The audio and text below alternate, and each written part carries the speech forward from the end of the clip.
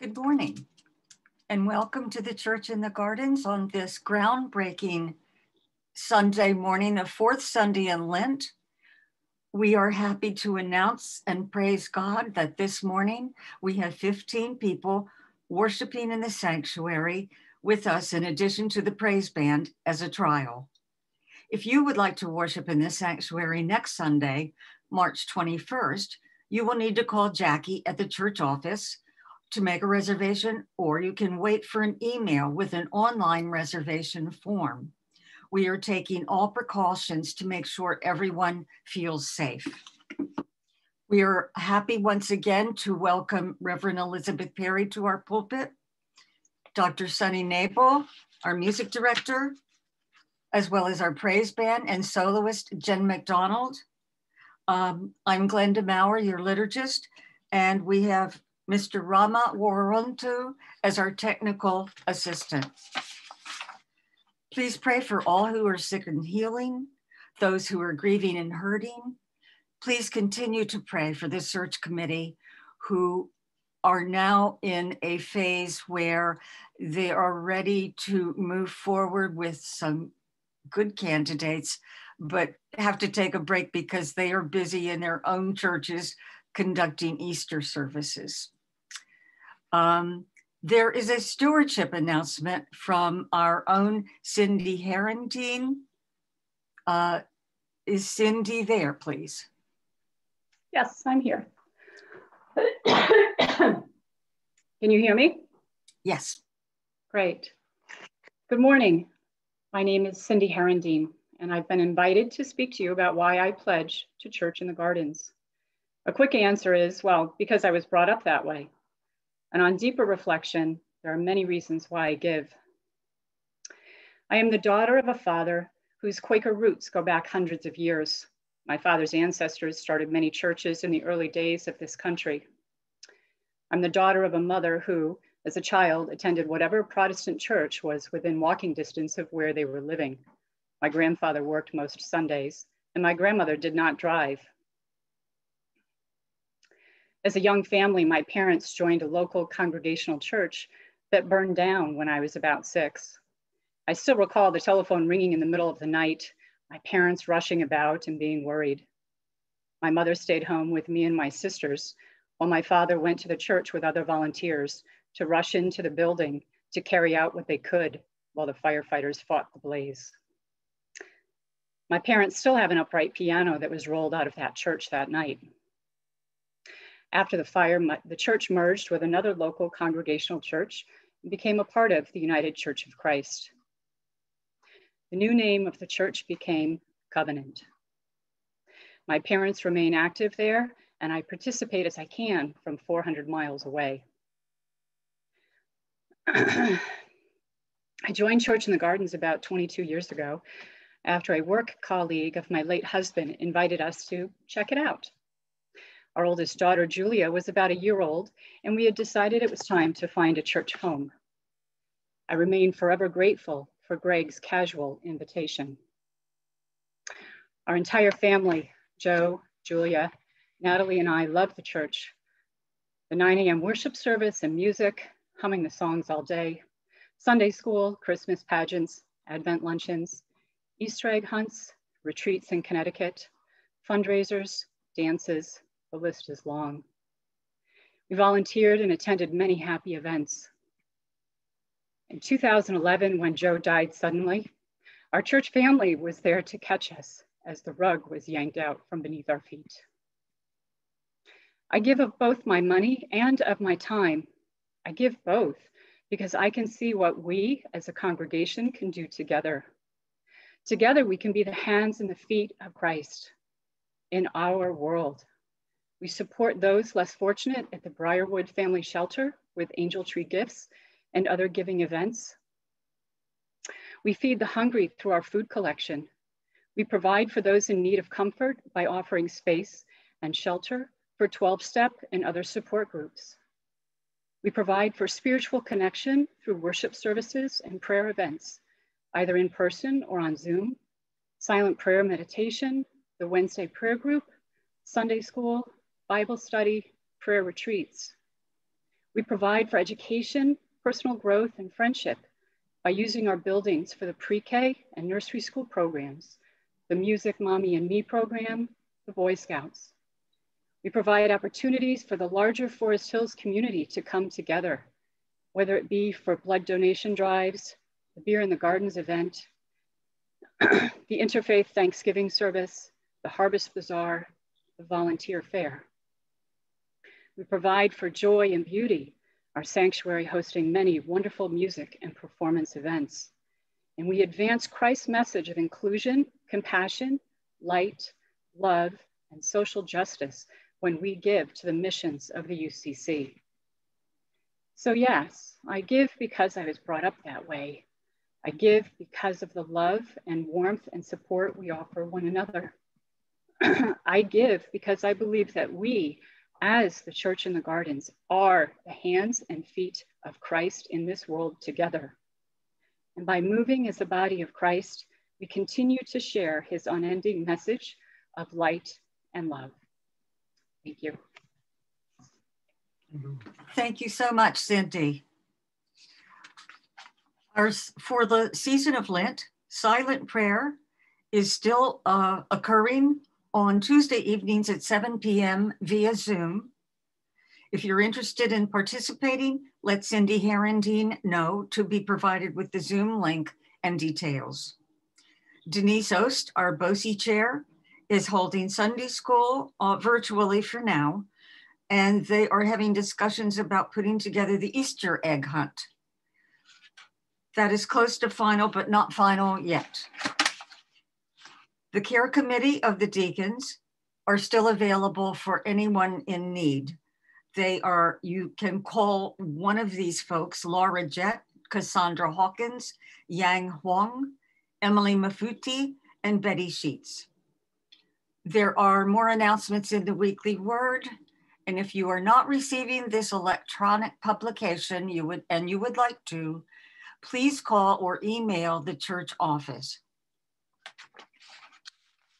And now, Reverend Perry. Good morning, everyone. Our opening prayer today is from a book called A New Testament for the 21st Century. The prayer is titled Prayer of Thanksgiving, and it was one of 52 ancient documents that were discovered by archaeologists in 1945 in Nag Hammadi, Egypt. The prayer itself is undated, but it's believed to be from very early in the life of the church, likely prayed by Christians in the 1st century or maybe early 2nd century before the church became really organized and formalized. I've shortened it a good bit by leaving out some verses, but I've not changed the wording of the translation at all. So this is how those early Christians gave thanks to God in their worship. Let us pray. We give thanks to you. Every life and heart stretches towards you, O name untroubled, honored with the name of God, praised with the name of Father. To everyone and everything comes the kindness of the Father and love and desire. We have known you, O light of mind, O light of life, we have known you. O womb of all that grows, we have known you. O never-ending endurance of the Father who gives birth, so we worship your goodness. One wish we ask.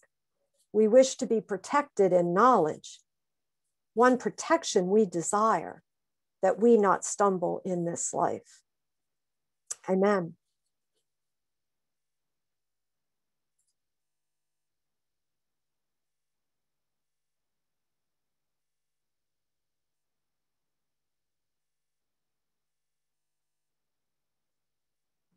Cindy, I believe, or Glenda, I believe you need to unmute. I keep getting muted. I don't know why. Our call to worship this morning is Psalm 107, verses 1 to 3, and verses 17 through 22. I will be the leader, and Reverend Perry will be the people. Oh, give thanks to the Lord who is good, whose steadfast love endures forever.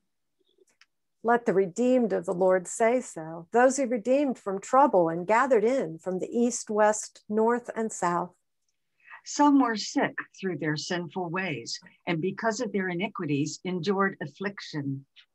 They loathed any kind of food, and they drew near to the gates of death. Then they cried to the Lord in their trouble, who saved them from their distress, sent out a word and healed them, and delivered them from destruction. Let them thank the Lord for steadfast love, God's wonderful works to humankind.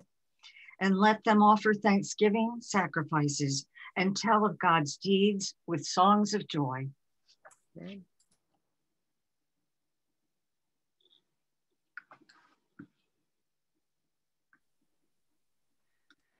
Good morning, everyone. Today is a very exciting day. We're not only broadcasting from the church, but here, if I can change the view, you should be able to see a few of your friends here in the congregation. So hallelujah. We're back little by little. So thank you all for being part of this Sunday. Let us all join together singing throughout these Lenten days and nights.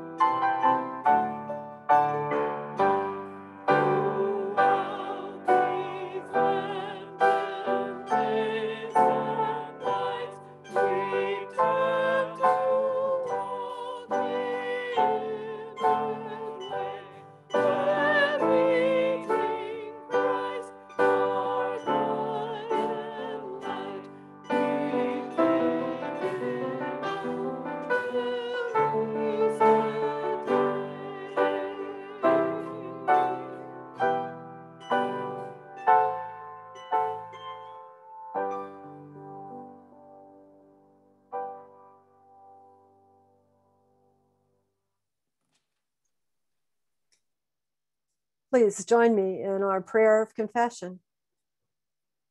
Gracious God, our sins are too heavy to carry, too real to hide, and too deep to undo. Forgive us and set us free from a past that we cannot change.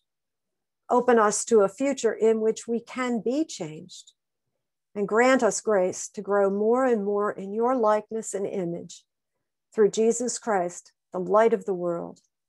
Amen.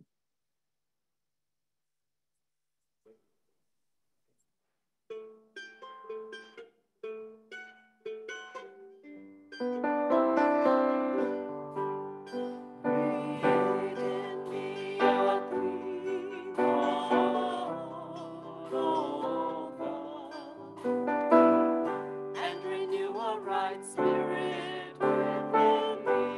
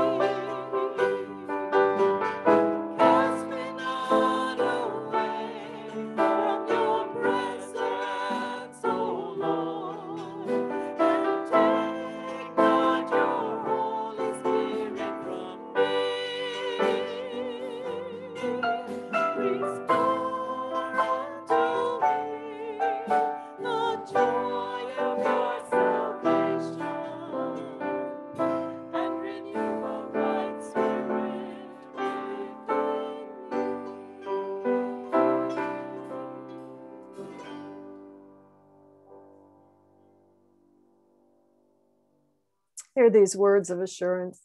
Almighty God does freely pardon and forgive all our sins through the perfect sacrifice of Christ Jesus, our Lord. Amen. And now might we share the signs of peace with each other in whatever way you are most comfortable doing it.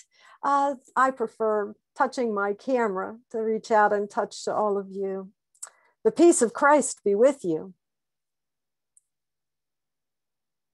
And also with you.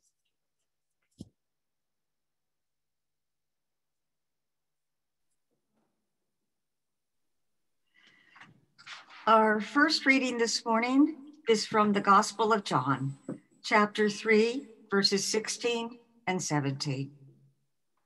For God so loved the world that he gave his only Son, that everyone who believes in him may not perish, but have eternal life. Indeed, God did not send the Son into the world to condemn the world, but in order that the world might be saved through him.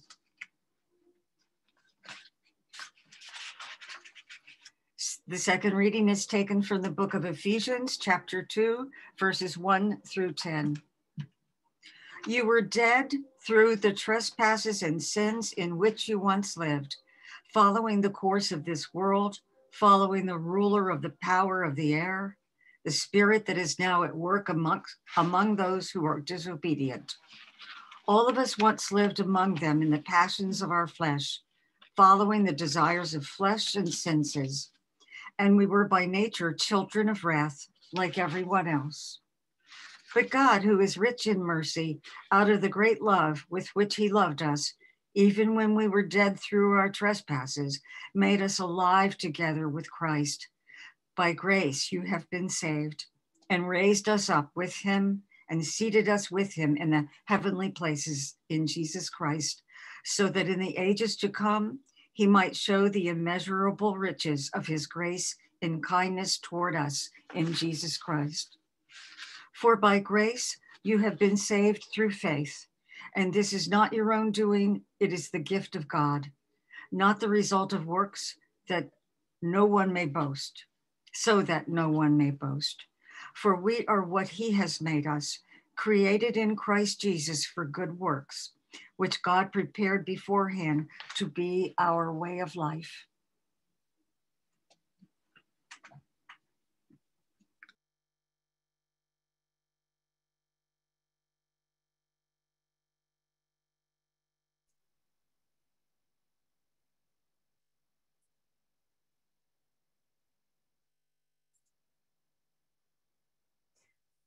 Hello, everyone.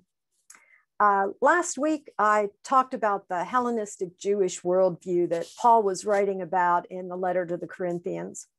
It was a dualistic worldview where spirit and body were divided and where people wanted to understand Christian faith from the point of view of that division. They believed that because they were dead and resurrected with Christ, because Christ had already defeated sin and death, because of all of that, they wouldn't have to physically die. They were already living in the resurrection. Christ would return and they would have avoided death altogether. However, that way of thinking, that kind of theology was causing the Corinthians some problems. And it was causing other Hellenistic Jews as well problems, people like the Ephesians that Paul was writing to in today's epistle reading. That dualism of the Hellenistic world made those fledgling Christians pretty sure that they were spiritually better than everyone else, and that spiritual superiority was a problem of its own. It was the kind of self-elevation that moved them further and further away from the physical world and alienated them from other people. But it also caused additional problems like waiting.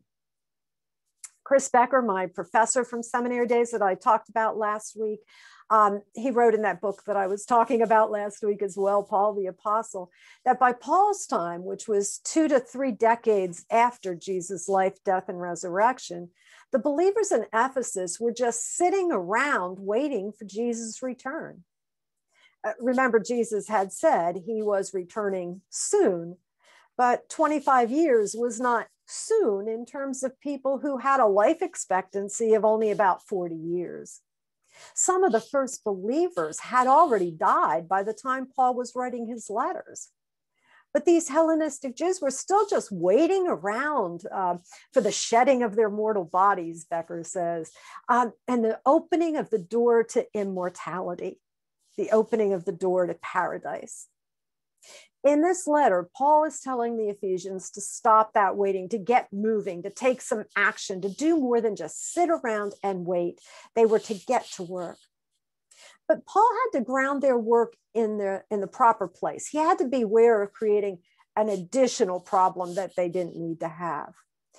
Because the Ephesians could have gone the other extreme. Instead of fixated on waiting, they could have become fixated on works.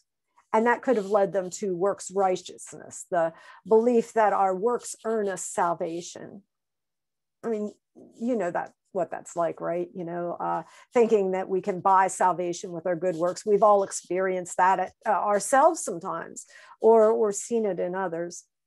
When we hear people say things like, if you had enough faith, you'd be healed.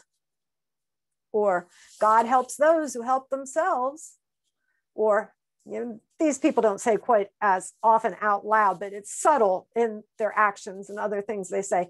I'm a better Christian because I serve on more committees, or I have more knowledge, or I help more people, or I give more money.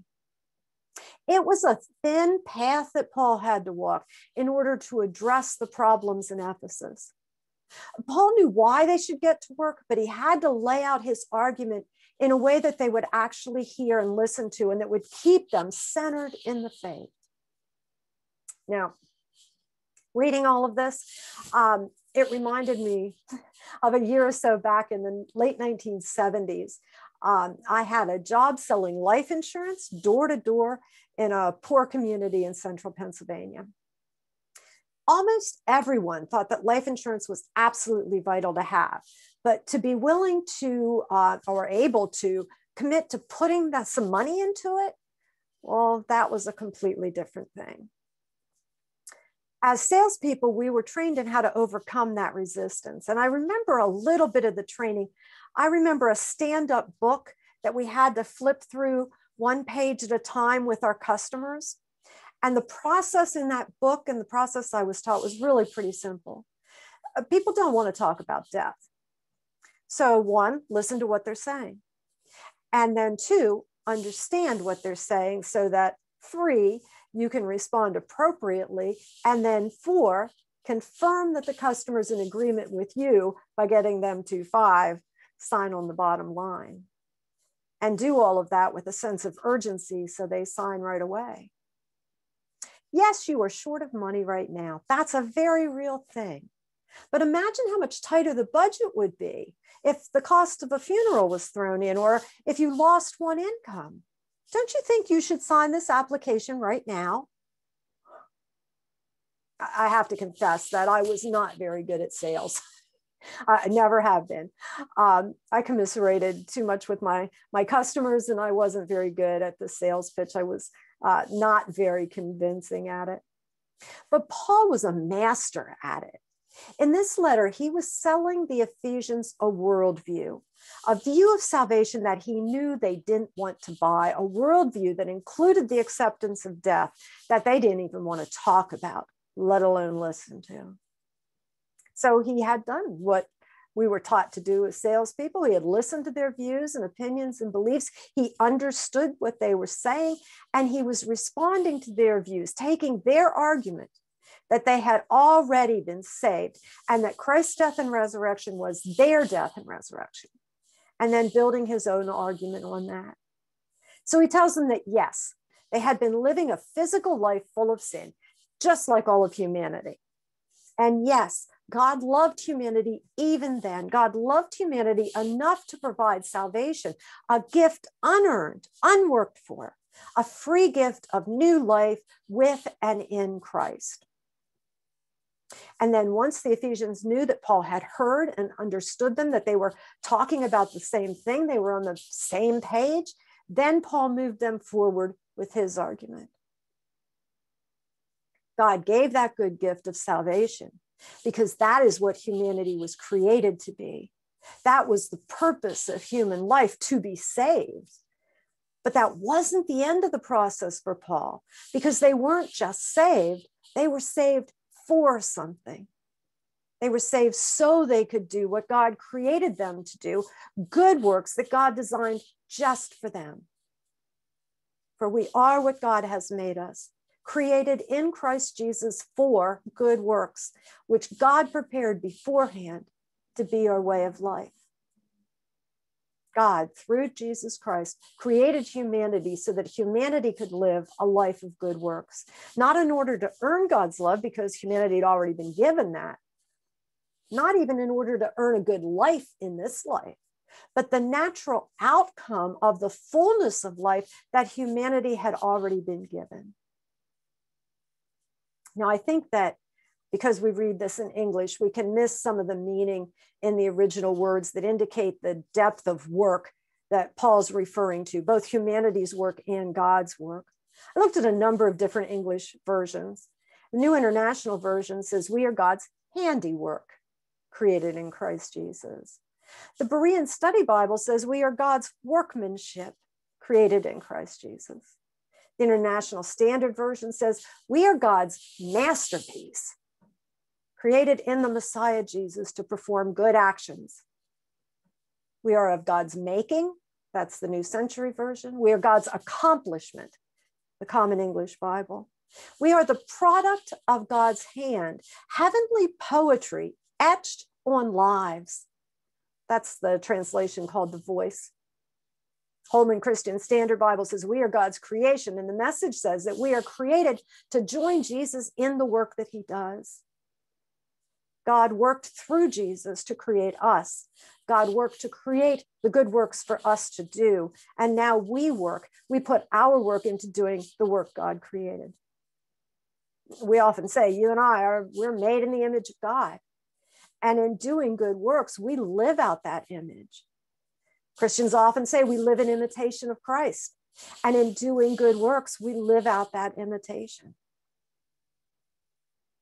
But I also wondered, what are these good works? Works that don't earn us God's love, but works that enable us to show God's love to each other. Works that show God's face to the world, show our faith in Jesus to the world. I found a website online. It's called The Theology of Work, and I don't really know much about it, but I was intrigued by something they said. They said that it was natural to think of good works as typical church activities, worship, prayer, study, that sort of thing, or maybe as mission and outreach work. But that website said that Paul is much more focused on a full life, which includes our work life. And the website urges viewers to, and I'm quoting, see your whole life as an interconnected series of good works offered to God. Sounds like what Paul says very clearly in Romans 12:1 when he wrote, I urge you to offer your bodies as a living sacrifice, holy and pleasing to God. Not just your spirits and beliefs, but your physical bodies and your actions. In the Message, which is my favorite translation of Romans 12:1, it's one of my favorite verses, it translates this way. So here's what I want you to do, God helping you. Take your everyday, ordinary life, your sleeping, eating, going to work, and walking around life, and place it before God as an offering. Weeks ago, when I started writing the sermon, I couldn't help but think about all of this, not just in terms of that old sales job that I didn't excel at very much, but in current terms of COVID-19. We are 1 year this Sunday from the first time we gathered in Zoom together a year ago. It's a very Ephesians-like time right now, isn't it? The pandemic world's a dualistic one, the bad body separated from the physical or the good spirit, and the physical gatherings replaced by a spiritual gathering. But much worse, this body spirit separation has put many people into a waiting pattern.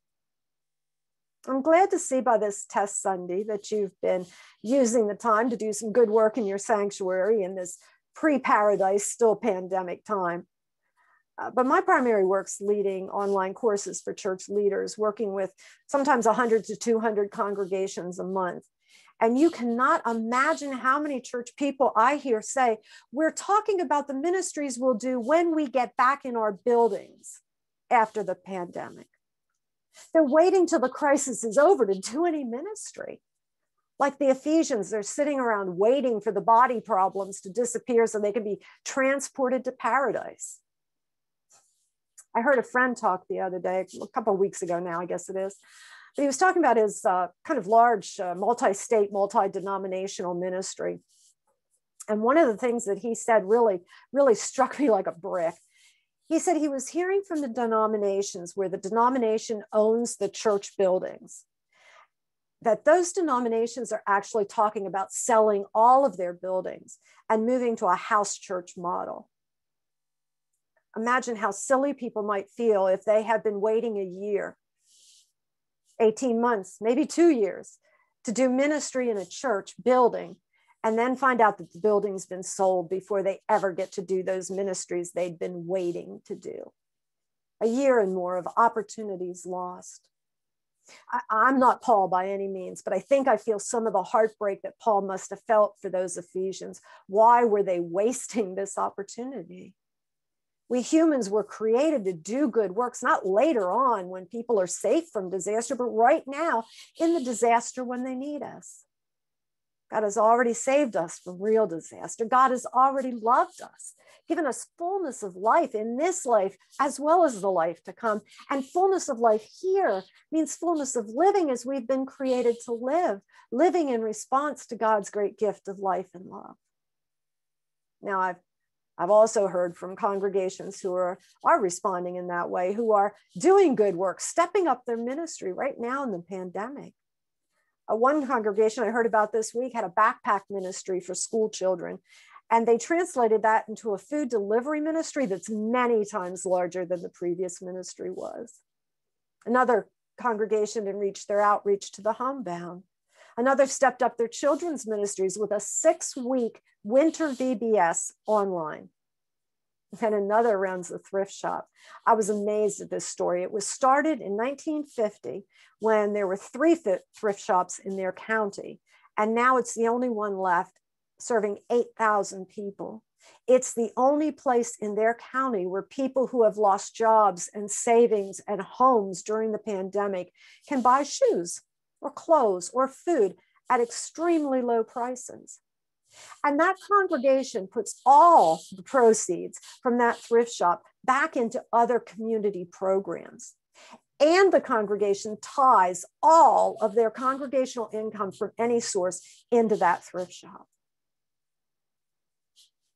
When the pandemic ends, if the pandemic ends, when we find ourselves in paradise, if we find ourselves there, when we get to return to a non-dualistic world where body and spirit do coincide, those who have needs today that we aren't meeting with our good works, those we don't reach out to touch, or those we just sit back and wait for better days to reach out to, they're going to remember our absence. And those we have touched right now, today, in these long but fragile days of recovery and waiting, they will remember our good works. And more, they might see the face of the God who loves us, who loves them too, in the fullness of the life we embody, even in the face of death. Let us pray like those early Christians prayed. One protection we desire, that we not stumble in this life, that we might not stumble in these troubled times from doing the good we could be doing. For we are what God has made us to be. We are created in Christ Jesus for the good works we can do, which God prepared beforehand to be our way of life. Amen.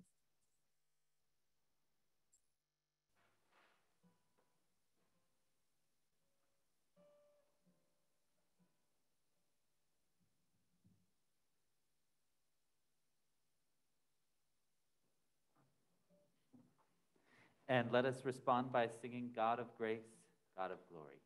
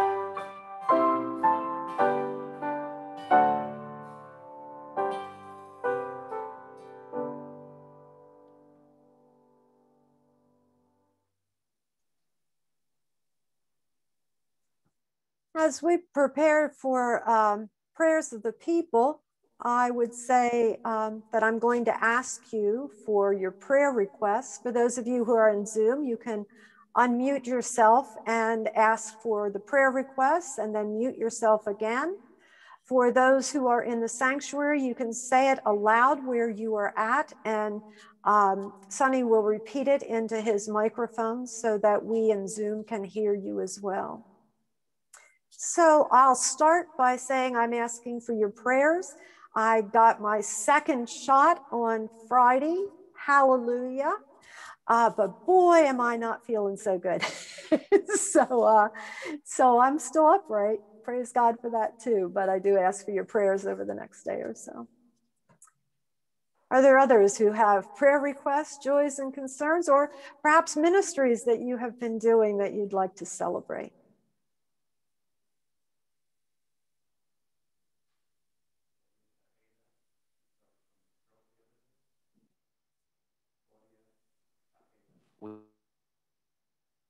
Who suffered a stroke yesterday.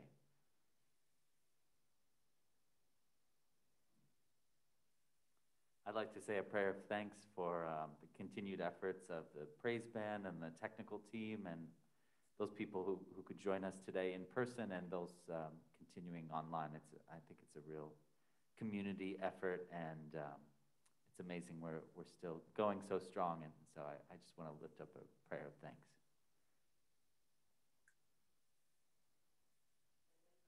Are there others?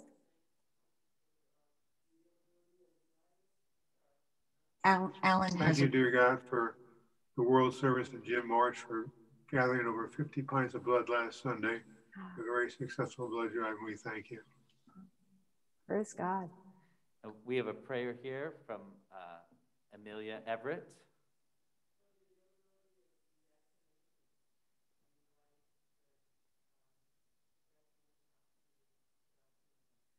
The widespread availability of the vaccine, a prayer of thanksgiving.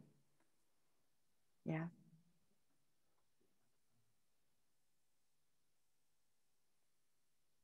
Sonny, could you repeat the name of the person who suffered a stroke? Claudia Tejeda. Thank you. And that's from Mike Jett, our drummer here. Let us turn to God in prayer. Oh, gracious God, for so many things, we come before you as Christians throughout the centuries have come before you. We come to you and we thank you for the kindness that you reach out to us with. We thank you for the love you have given to us. We thank you for the work you have created for us to do. In each of our lives, we have those moments where we need your presence, those moments where we or those we love suffer, and we know that we can come to you for strength and comfort, for the Holy Spirit's power and healing. But we also have those times of joy and thanksgiving in our lives, and we know that you share those too. You smile along with us, you laugh along with us, you sing along with us. For both those walks with us, we give you thanks and praise. We thank you for those groups and organizations, churches and others who are doing ministry, the blood drive and food ministries and all those other things that are caring for hurting people in a hurting world. We thank you that there are untold opportunities for us, no matter what part of life we are ourselves in. There are opportunities for us to reach out and take care of somebody else. A loving phone call, a kind note, donating blood, feeding people with food deliveries, money donations, helping others by listening to them and leading them closer to the love of God that we show through our actions. We pray for our country. We pray for our state. We pray for our community. We pray for our world, the whole of creation. We pray that you would continue to pour out that kindness of yours, that love and salvation to everyone and everything, every bit of life throughout this universe. And we pray that you would continue to lay before us those good works and guide us to do them, and continue to do a good work within us. In Jesus' name we pray, as he taught his disciples how to pray, saying, Our Father, who art in heaven, hallowed be thy name. Thy kingdom come, thy will be done on earth as it is in heaven. Give us this day our daily bread, and forgive us our debts as we forgive our debtors. And lead us not into temptation, but deliver us from evil. For thine is the kingdom and the power and the glory forever. Amen.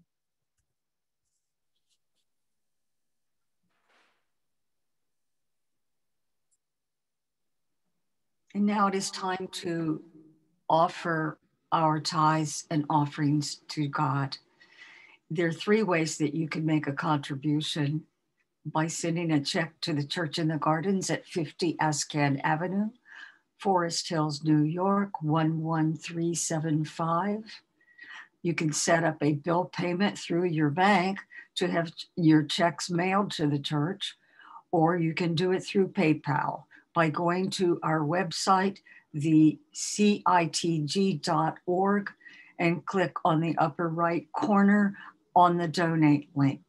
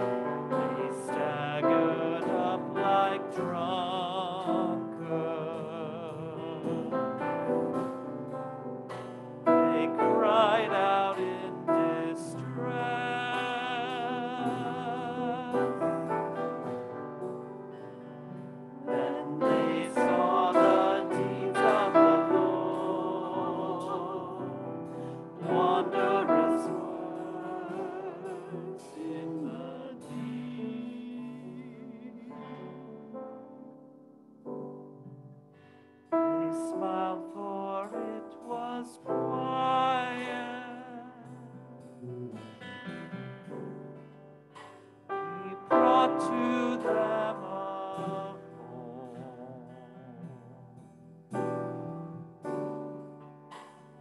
When they saw the deeds of the Lord, wondrous words, they said to the God, thank you. Thank you. Thank you.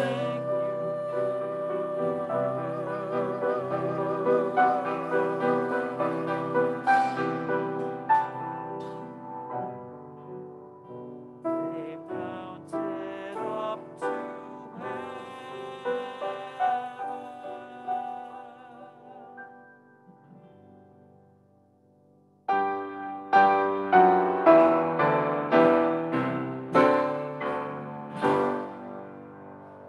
praise God from whom all blessings flow. Praise Him, all creatures here below. Praise Him above the heavenly hosts. Praise Father, Son, and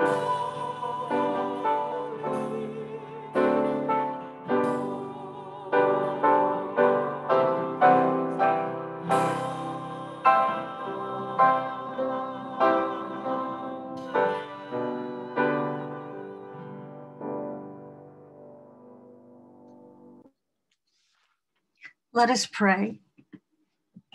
Dear God, we praise your goodness in allowing us to come together today, not only virtually, but for some together in the church. Help us to be fixated not on waiting, but on working to prepare ourselves for the next chapter of our journey through this life. We thank you for your gift of your Son, who taught us how to live. Please accept our offerings and use them to further your mission for us here at church, in our city, and in our world. In Jesus' holy name I pray. Amen. And let us all join together singing, I Want Jesus to Walk With Me.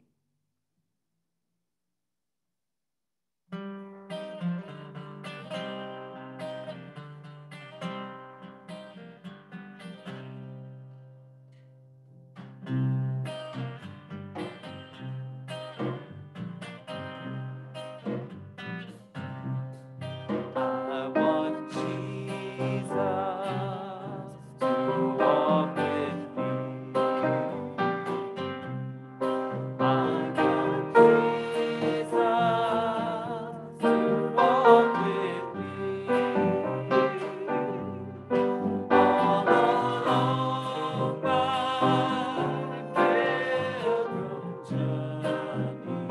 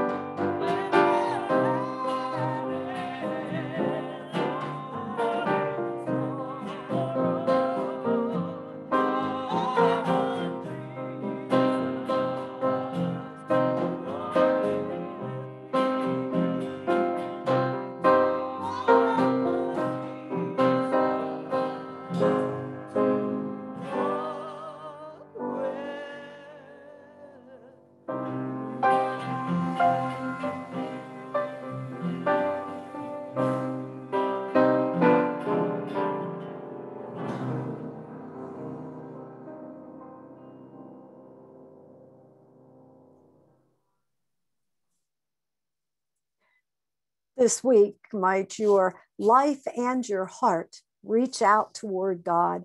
Might you receive God's kindness, and might you do the work that God has prepared for you to do.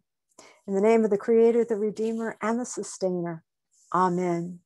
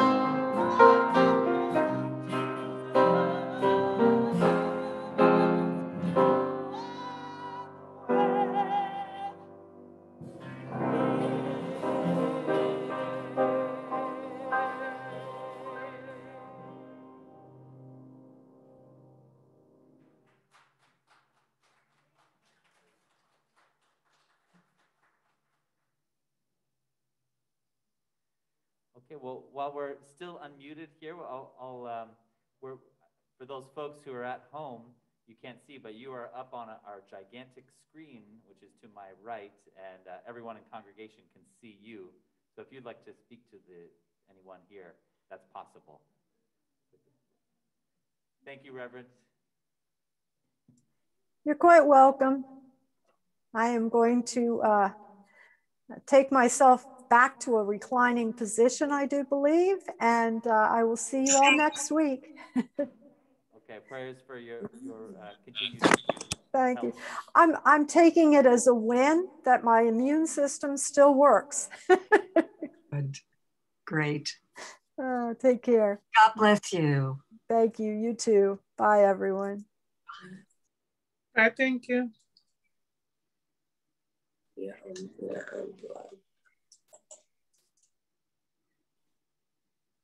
Thank you to Sunny and to Rama for a year of true dedication, discipleship, and just hard work. We thank you. Oh, okay. There's coffee outside, Laura says. So, oh, that's good news. I definitely need some today.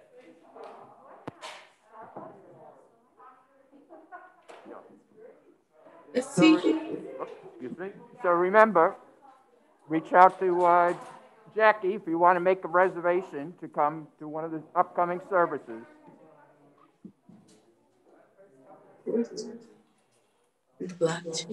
Here they go. Uh-oh. They're headed outside for the coffee.